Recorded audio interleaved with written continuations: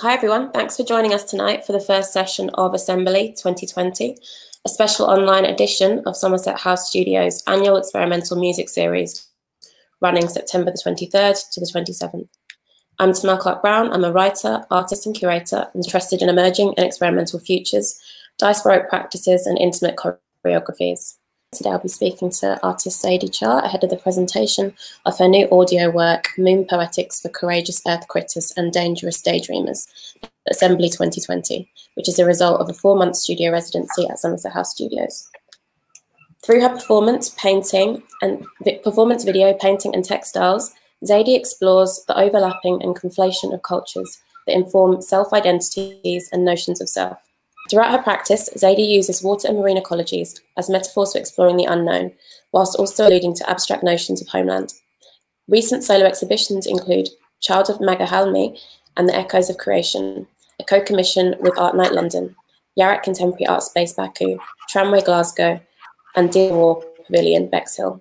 She has also staged performances at international galleries and festivals, including Art Night London 2019, 58th Venice Biennale, Palais de Tokyo, Hayward Gallery, Serpentine Gallery, Block Universe, and the Korean Cultural Centre, UK. Zadie's new piece will be presented online this evening at 7 PM following this chat, available on a new interactive listening platform made especially for the series. That's at assembly2020.co, so do check it out afterwards.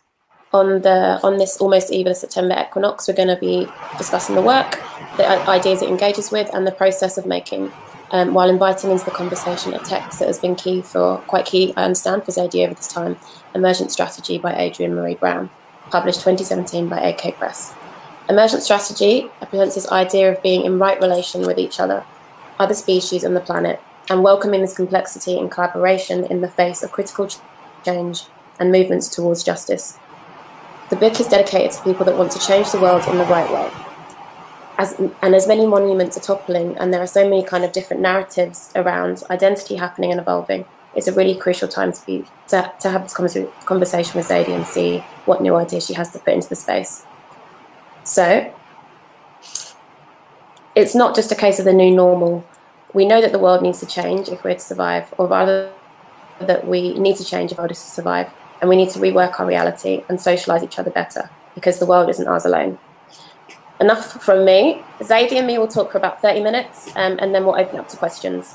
So please put any of your questions you've got in the comment section on the social streams that you're watching, and we'll go from there. So let's start. Let's get into the conversation. Zadie, let's start at the beginning. Could you introduce the work for us in your own words? Sure. I guess beforehand, it's raining very, very hard right now in London. Can you hear me okay? It's like I got like a tin roof above me, and it's just like pounding. You can hear me though. Okay. So basically, I was wondering what it was. It's very intense. Okay.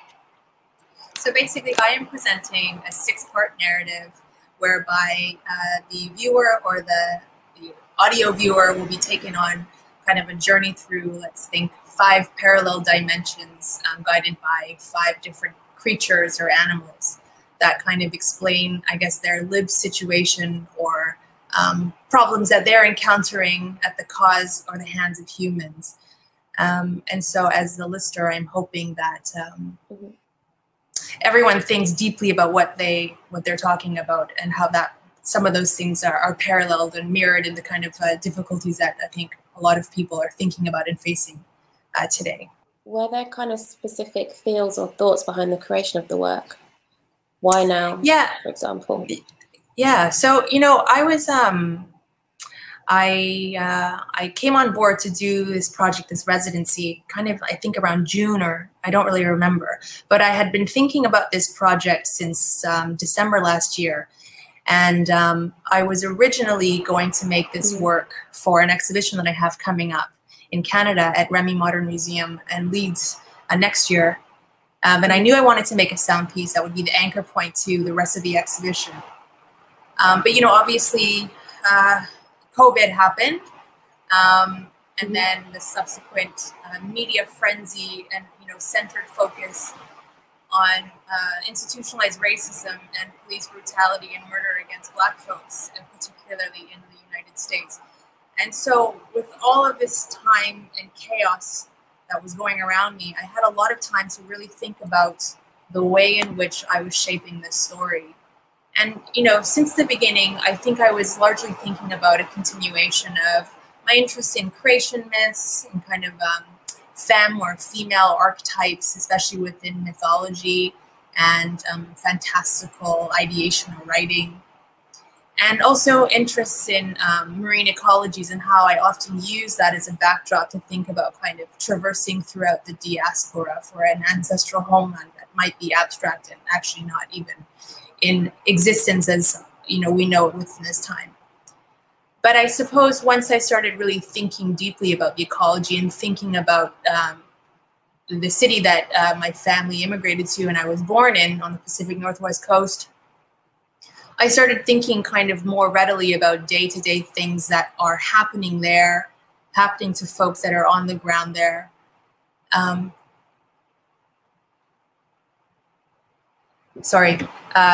thinking about how those things actually related to some of the things that I was thinking through, oftentimes through maybe like a more fantastical narrative, you know, again, thinking about parallel worlds, but how am I able to bring those parallel worlds and how are they able to touch on key issues today? And obviously in the beginning when COVID was such the focus of what people were paying attention to, you know, there's a lot of articles talking about how we humans are not in right relation with the land, basically, right? And how if you destroy nature, you basically unleash a lot of different things that, you know, in succession cause other problems. Everything is connected. So, I mean, that was something I was largely thinking about, and I felt really, really important. It felt very important to address those things within the work. And not in a way, like I wasn't trying to make, you know, coronavirus artwork or anything, which is fine, however people want to respond. But it just became very apparent that, of course, these ideas are urgent. You know, being from the Pacific Northwest coast, I think the idea of environmentalism, reduce, reuse, and recycle, you know, I'm turning 37 this year. These things were taught to me when I was in kindergarten, when I was about 5 years old. So these are things that I've been thinking about for a long time. But it's just impossible to not really pay attention. You know, this is kind of the first time that I've really been thinking about ecology in my work in such a profound way. And it's probably because these things, as we know, it's the touchstone of what is part and parcel of so many societal, social problems that we are facing. So I know that was a very long-winded way in which to kind of describe those things. But I mean, it is essentially what I was thinking about and why now, as you just said. And, you know, that can extend into other things that we're thinking about and being in right relation to each other as well. How are we treating one another, you know, and how are these things interconnected with land, with people, with history? Absolutely. Do you feel like there was kind of an intention you set when you set about making it? Was there something that you wanted to achieve? Was there a particular intention, or was it kind of more of an exploration of this moment in time and how we can be in right relation, as you say? You know, I think previously in my work, I'm always thinking about, I guess the intention of the work is, you know, to explore certain, I guess, like, you know, shadowed stories or things that haven't had much attention to in the past just because of, you know, patriarchal viewpoints, colonialism, etc. But I think more than ever now, I guess I was thinking about, rather than exploring certain ideas that kind of were self-serving to what my own interests were and what I wanted to just explore because of my own kind of, you know, fanciful thoughts of, you know, self-expression or something. I guess when you have so much time to sit at home and really think deeply about what's going on, I think for me anyways, it hit a nerve where I thought, what am I doing? What is the point of, you know, the work that I'm making? How is it benefiting anyone? I think especially for someone who shows largely in public institutions, which are places that should serve the public, right? Like, what kind of service can my work do, my own small voice? And so there are certain things in the sound work that, you know, are also part of the exhibition that it'll be a part of later this year. I was thinking about very specific moments, let's just say, that are happening in Canada, for example, with, like, you know, the pipelines, you know, Indigenous folks asking, demanding for their own sovereignty to self-govern and to be, have full stewardship over the land. As someone who's living in the UK and is really disconnected to what's going on the ground there, I'm only able to kind of hear about that stuff secondhand on the internet or on Instagram or something. And so for me, I just feel like it's really important to have these conversations and discussions within work, if that is the way your work works. This is not to say that every artist needs to do that. They might, hold that space in their life in a different way throughout, activities they might embody within their community. But for me, it just felt really important, like, what can my work do? What can I touch to? How can this be of service to other people? And that sounds really self-aggrandizing, and I don't mean for it to. I mean, like, the way I'm speaking about the work in the work is I am thinking largely about the conversations I've had with my own colleagues and people that are in my community. And I feel like the more we talk about things, the more these things become normalized and mainstream, and hopefully encourage people to make small gestures within their own community in order to make impact. I think it's really easy to feel a lot of weight on one shoulder and ponder about how you can be a better person and do less bad. And then it becomes really, I feel like, nihilistic to think about all of the things that we're up against. So I felt like, in my own way, this was something that I could insert because I had a very small platform that would hopefully generate conversation and really think thoroughly about the engineering of a project or a presentation and how that involves so many people and so many hands, right? So this goes back to Adrienne Marie Brown's emergent strategy and the experience of working within activist and community circles, which I don't belong to, but I'm definitely here to listen and to learn and think about how I can apply those things in my own personal life as well. Thank you for giving us that really full answer in terms of that question. I think it really sets up so much of the way that you're thinking and moving through and the production of the thought process around the work. I think it's a good time to swing into the specifics of it. And I understand that the work is kind of loosely based on this story of someone called Princess Barry. Could you tell us a little bit about her and about why you kind of chose to take that as a route into the work? Yeah, so I think a lot of, in the recent 5 years, the way I've kind of always started a project was thinking about Korean mythology and folk tales. This Princess Barry, or Barry Gongchu, was a seventh daughter of a king and queen. And basically, this is a kind of a Korean mythological folktale that was passed orally through Korean shamans. And in Princess Barry's plight, she basically went through hell in order to reach a life-saving elixir in order to save her parents, the king and queen, who basically abandoned her. That's what her name means, in order to save their lives. So what I thought was really interesting about this is, as I was saying earlier, sorry, we cut out, I got a little bit of a brain freeze, is that oftentimes with my work, I think about Korean mythology and folk tales. I think largely because I'm really interested in storytelling, and as a young child, this is kind of the entry point into Korean culture that I was able to access through my mom telling me stories at night. So anyways, this is kind of how I usually think about the ideas in which I'm working. I will find a story that I feel like has resonance with some of the things I want to say, and then use it as kind of a very loose framework how I might navigate a story. I never make original work. I'm very unoriginal. Anyways, so the reason why I thought Princess Barry was interesting was because of my interest in Korean shamanism, with the idea of kind of traversing the living and the dead world. Princess Barry is thought to be the kind of the deity or the goddess who is able to bring souls to the underworld. So the connector to the living and the dead. And the way she got there was basically she went through all these trials and tribulations, went through hell and back, and she basically went on this journey in order to find this cure for her parents. And this story, obviously, depending on geographically where it's told, has variances. But one of the versions is that she went and she had to find these special flowers and an elixir of life, water, to bring to her parents in order to revive them back to life. How that relates to my story is I was really interested in kind of centering the audience as a Princess Barry and taking everyone on a guided journey in order to find this kind of, life-saving water thing that would help heal an ailing world, basically. And I was interested in the idea of time travel and how the audience was able to do that through the kind of guided instructions of these creatures, these 5 characters. Sorry, Tamar, you are back. Okay. Back. Sorry, it's a bit of a ghost. It's a bit of a ghost talk. I think the rain's playing with us a little bit today. Okay, cool.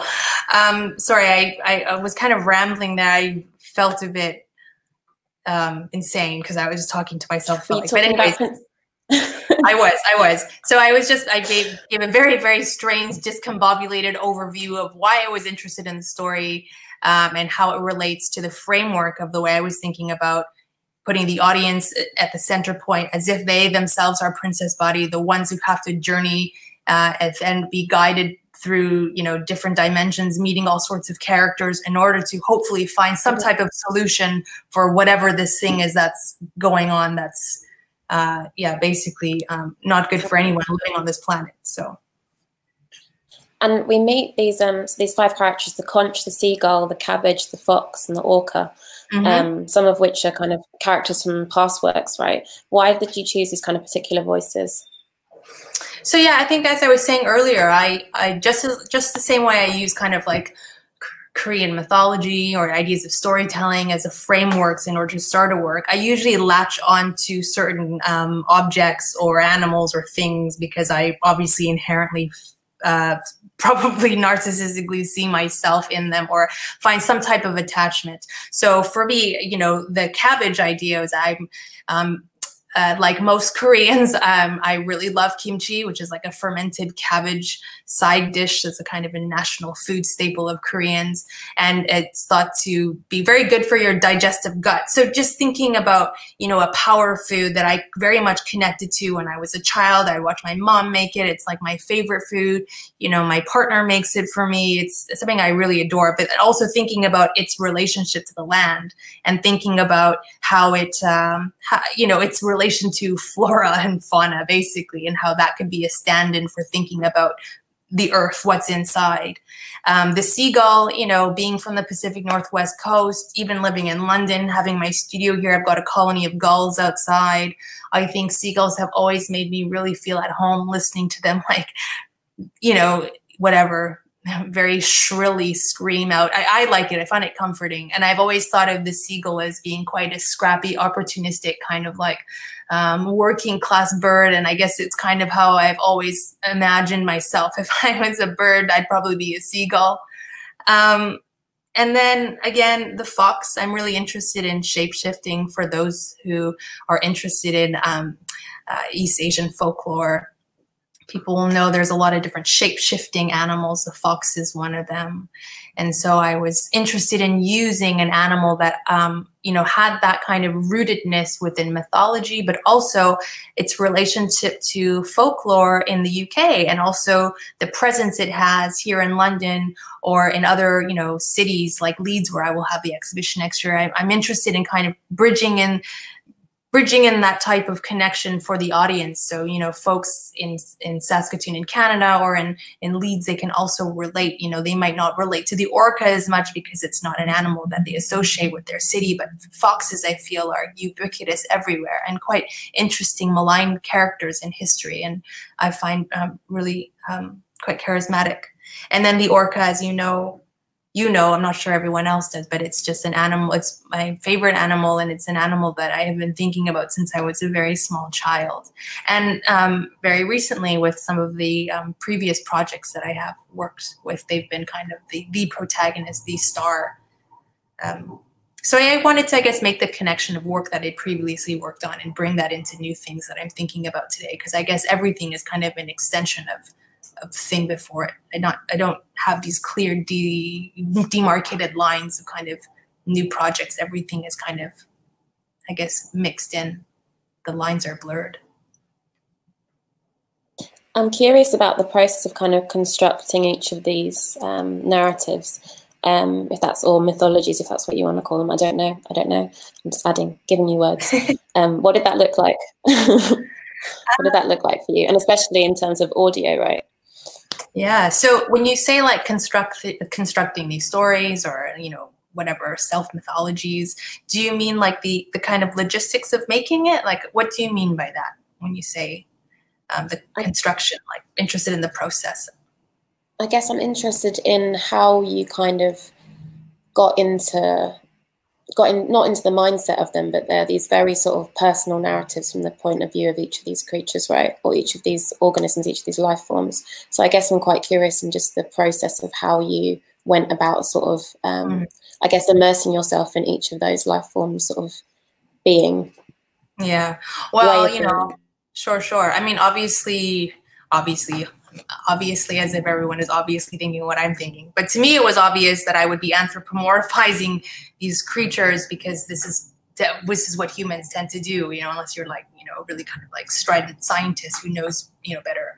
But I guess I was just thinking about things that were happening in and around me, around us, that felt very urgent and important, not just now, but maybe especially now. So for example, the seagull, I was thinking about the air, thinking about the air that we're breathing, thinking about how that relates to coronavirus.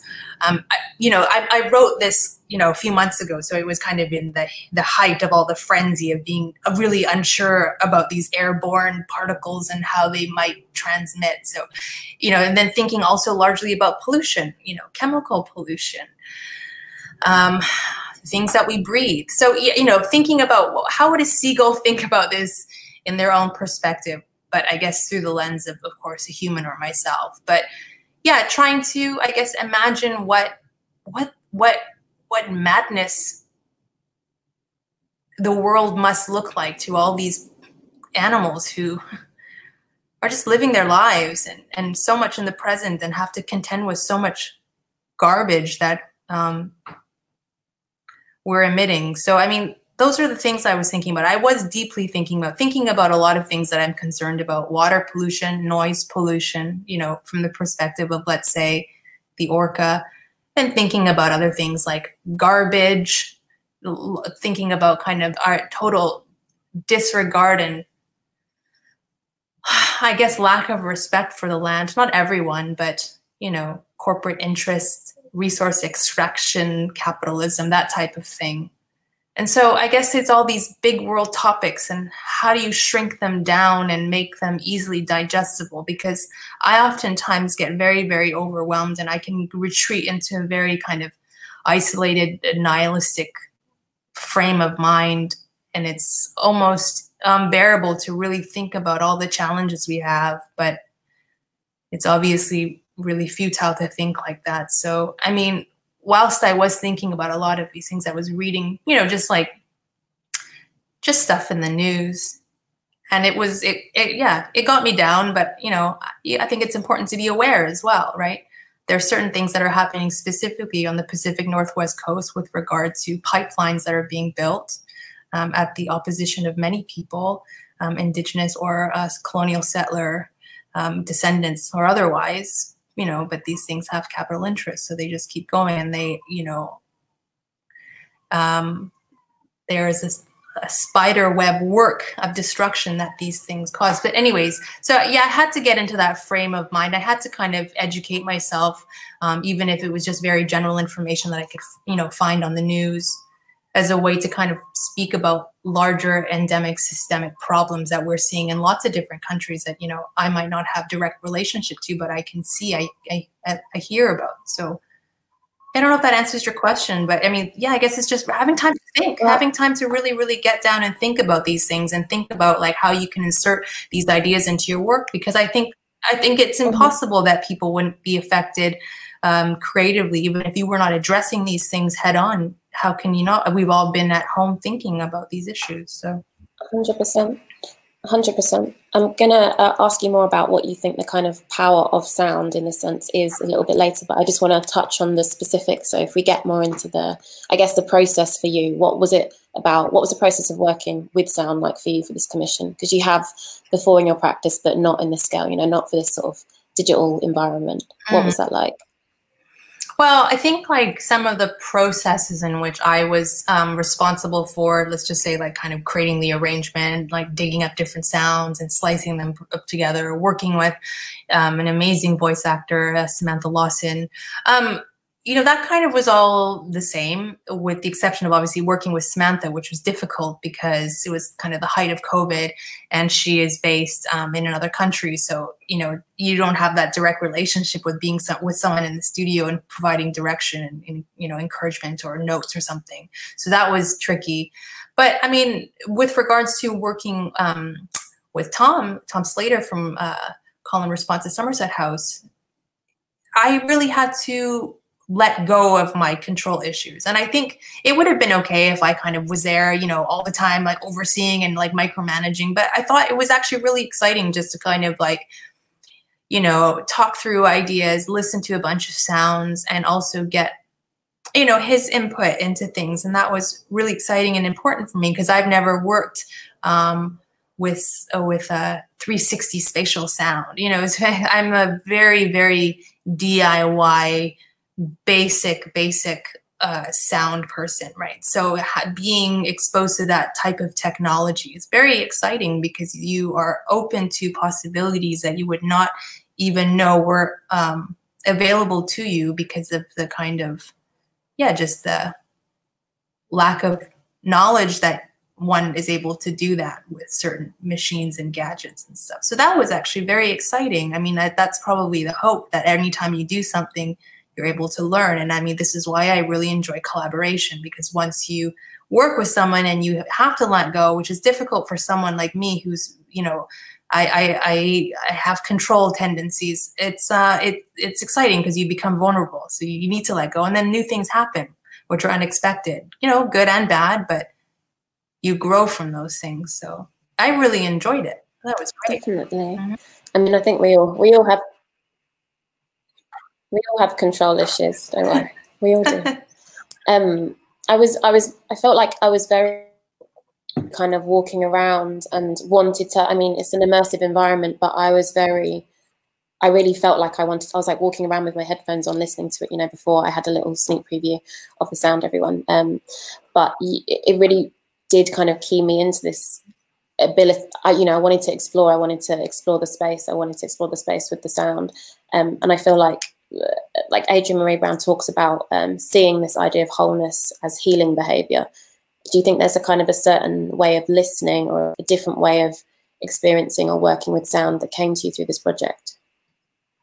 Well, I think, you know, especially for something like this where it's completely audio dependent, which in many ways is really problematic because obviously there are folks who are hearing impaired or who are deaf who are not able to experience that. So that would be something that I would think about that's not positive. But with regards to the way I usually work with is with dependent on a lot of visuals, costumes, people, you know, film, painting, sculpture.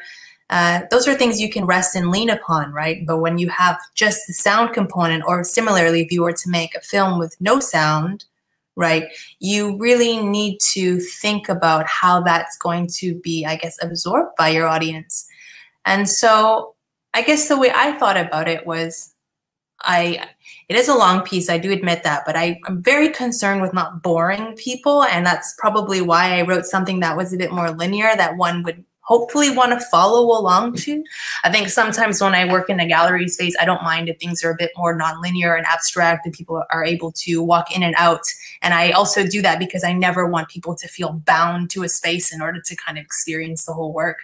But I guess for this, I think, you know, hearing you, Tamar, say that you were walking around your garden, you know, I don't know what you were doing, your chores, meditating, hanging out, that's really exciting for me because that's the way I like to experience those things. When my dog was alive, you know, that's how I experienced a lot of different sound works. I would take him for a walk, be in nature, and kind of really allow myself to be present and listen to things very deeply, because this is something that I don't always do. And so I think it's important. And I think you pointed out to me earlier that the work has a lot of, there's some repetitive refrains or words, and one of them is listen, you know, and that idea is that I don't always listen too. I'm always running constantly on this kind of grinding, you know, machinery, and I'm also just kind of like zipping by, and I'm never in the moment. This is something that I need to work on.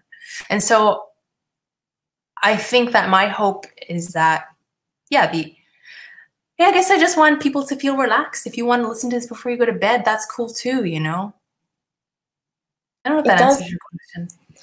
I mean, it does very much feel like this kind of almost like a guided meditation, or like that's how I kept listening to the different parts and then listening and re-listening and re-listening.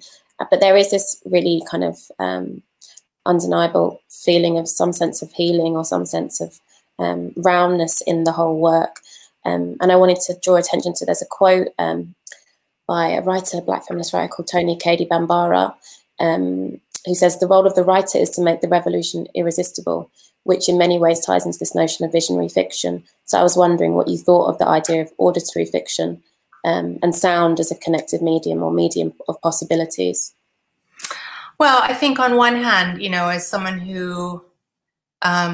who's like a hearing person, you know, that functions in a way where you can have direct messages, you can use sound as a material, think of it as certain, I guess, a material of building blocks in order to kind of transmit, you know, whatever ideas that you're thinking. Of course, on the other hand, if I think about that from the perspective of a hearing person, I feel like there's definitely obviously huge blind spots. So, I mean, what I will say is, directly speaking to your quote, and thinking about, you know, this actual work as auditory fiction, and, you know, how there might be an urgency from the maker to make certain ideas irresistible.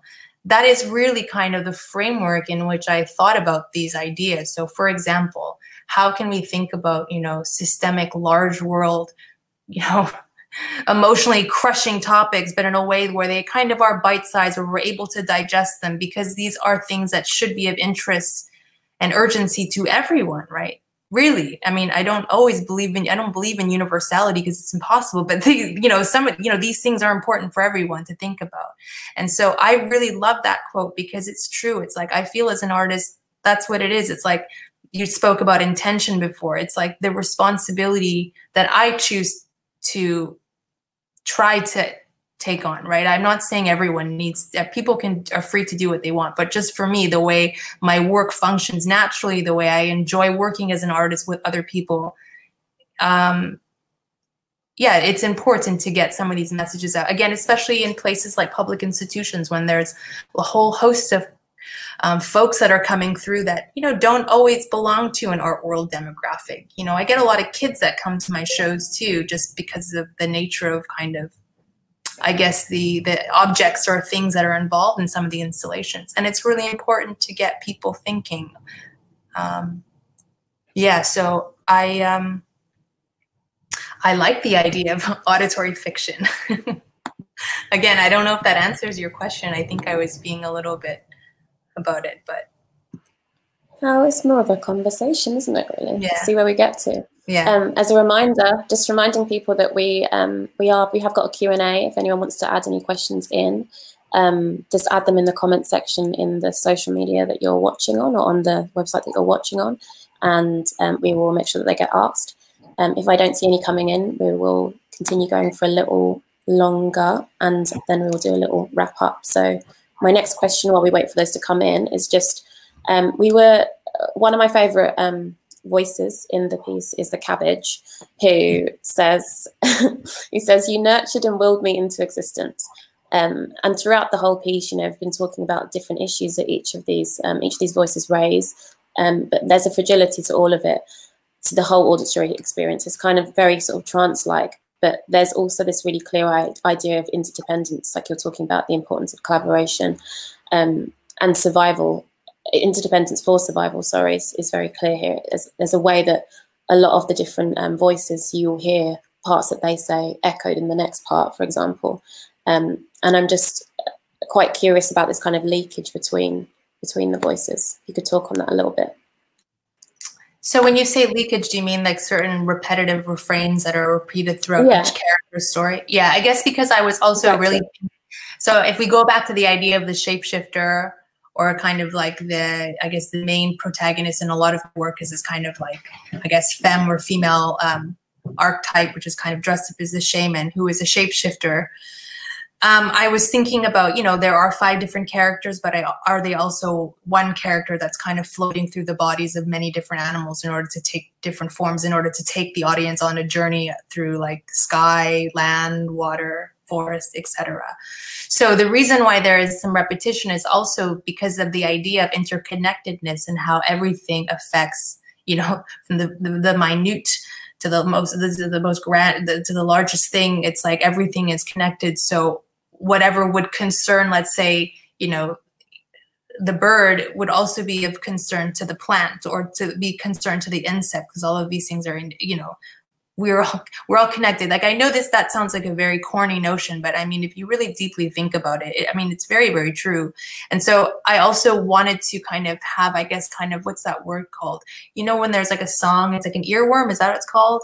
When you can't get a song out of your head. So I wanted to kind of create that thing where you really are listening. And when you know, there's that part in the Cabbage's kind of narration where they talk about, you know, plants also communicate, which I think many people already obviously know. People obviously sometimes communicate to their plants and we talk to their plants, but the idea that, you know, we cannot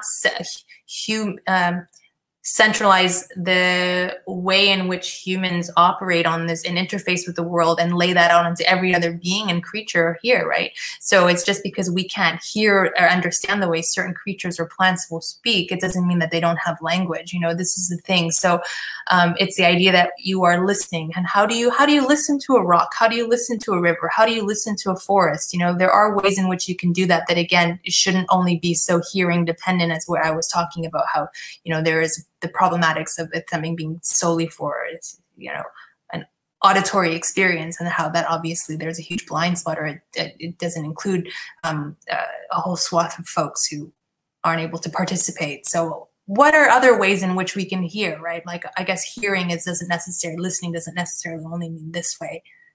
But yeah, I guess another thing, if we go back to my interest in dreaming, right? The dangerous daydreamer, I think that's called. You know, the idea that we would even dare to dream up new worlds, dream up new possibilities for one another, for our community, you know, for the planet. You know, that idea of dreams, and how dreams are like these, like, kind of like, I don't know, I don't even know how to explain sometimes the feelings that I have when I wake up from dreams. I think these uncanny feelings of slipperiness, how things slide in and out of one another. I guess that was kind of the thing I was trying to, I don't know, allude to. The idea of kind of like repetition. Yeah. And I guess what you just said, the idea of like the trance, you know, which relates to kind of, again, shamanism, how one is able to get to that altered frame of mind in order to kind of transcend this plane and get to another one. I guess this is how people who do transcendental meditation must also feel. But anyways, yeah. It's definitely, I think this idea that there's something about sound that makes the idea of possibility feel even more possible. There's something about the realm of sound that really brings this idea of possibilities into the frame, or into the fore, I guess. That does it in such a way that is maybe vibration. You know, it is vibrational, but is something more than, you don't need to necessarily know the words, know the images, but there's something about the vibration, something about the space of sound that kind of is that space of possibility, I guess. Mm. So as we are just getting to the end of the conversation, just a reminder, if anyone does want to add any questions, it's not too late. We've got about 5 minutes or so, but I'll start wrapping up if I don't see any come in over the next few minutes. I just want to say thank you to Zadie. While I think of any more questions for this conversation already. It's already been a pleasure. Thank you for everyone for sticking with us through the glitch and the rain. You know what's smart? No one ever has questions after I do a talk, because I like ramble on and on and on. Yeah, because I talk a lot. I think that's my strategy. So I'm just like, I've covered all the pieces. but also because like I've been rambling a bit because it's like I don't know if there's like a delay between you and I. So then it's like instead of having a silent period, I'm just gonna talk on top of this gap. But I'm probably on your side, you're probably like, man, you gotta stop talking so I can get a word in. But that's what's happening. No, it's been great. But I'm also wondering if you have anything that, because I think there's always this thing that I always want to ask artists if people don't ask them about something that they really want to talk about, but they never get asked that question, or if there's any kind of other comments you want to add you don't feel like we've really touched on. Any kind of parting comments? You know, I really do. The conversation that me and you had with kind of the things that you were asking me, I feel like you had really, really good questions. I feel like if you have a last comment or a quote or a question, if there was a favorite thing, that's so narcissistic. If there was something in the sound work that popped out to you that was interesting or something that stuck with you, what was it? My favorite line actually in the piece was this line that says, all bodies that vibrate change are seen as a threat. We've just had a question come through from the audience, but I just thought that was a really beautiful poetic line. Okay, so our question is how this work with spatial sounds might impact how you approach sound with other projects. Well, that's a very good question. Yeah, thanks. So, you know, before I even got hooked up with Somerset House, as I was saying, I was working on an exhibition that's going to open in Canada at the end of October. And I had never worked with spatial sound, but it's something I really, really wanted to do. And so when I was able to do this residency and work with Tom, I was so excited because I just thought this is the person that I was trying to think, like, who is this person I need to work with in order to make this happen? So basically, this sound work is going to premiere obviously tonight, and it's an audio, you know, a full work that you can experience online or just, you know, headphones, whatever. But it actually will be part of a larger installation exhibition that has like a variety of kind of large kind of costume garments and different sculptures that my collaborative partner Benito made, which are amazing. And so the way I have thought specifically about that piece in that space is how I'm able to work with live performance without having live people embody the work, right? Not only because of COVID, this is something I was thinking about before. How are you able to create that type of live theatricality without having people activate it? And for me, within that space, it's the idea that there will be certain speakers set up and the audio will move around the space in a way where hopefully the audience feels like there is actually, you know, characters or avatars or creatures present in the room with them. And so the sound will basically, be timed and organized with theatrical lighting and the sculptures that are there. So it's the thought that the sculptures look like they're talking. The voices and the sounds are emanating from these kind of like sculptural objects. So I guess it's just storytelling in a physical way where, you know, you're in an immersive environment. But the thing that's really cool about this piece with that I did with Tom is that, you know, hopefully you're able to get that experience on your headphones when you're walking around town or at your, I don't know, in your garden, hanging out on the couch, eating ice cream, in your studio, I don't know. Anyways. The second question we've got coming in, but I think you kind of half answered it, but maybe not, is what you're working on next. I'm assuming it's the exhibitions, but tell me if not. Yeah, well, I'm working on a few things next. So I am working with my permanent longtime collaborator, Benito, obviously on the exhibition that's opening up in Canada, and that'll open up in Leeds next year. And we're working on a small kind of experimental performance, live performance with another long-term collaborator of mine, Jaya Korti.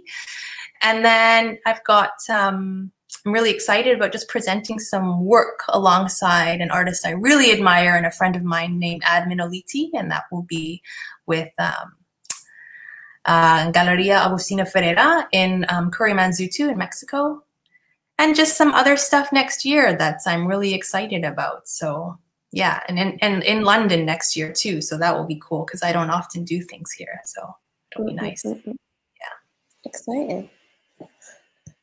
Thank you so much. I'm going to wrap up the conversation just because in 10 minutes you'll all be able to watch Zadie's new work on assembly2020.co. So make sure that you log into that if you and wait until 7 p.m. or go and get a drink, come back, log in and watch and listen. And I just wanted to wrap it up by saying thank you so much, Zadie. It's been really exciting, really enriching to talk to you at length. Thank you so much, Tamar, and you're such a trooper. You're so professional. You just plowed through all the technical difficulties.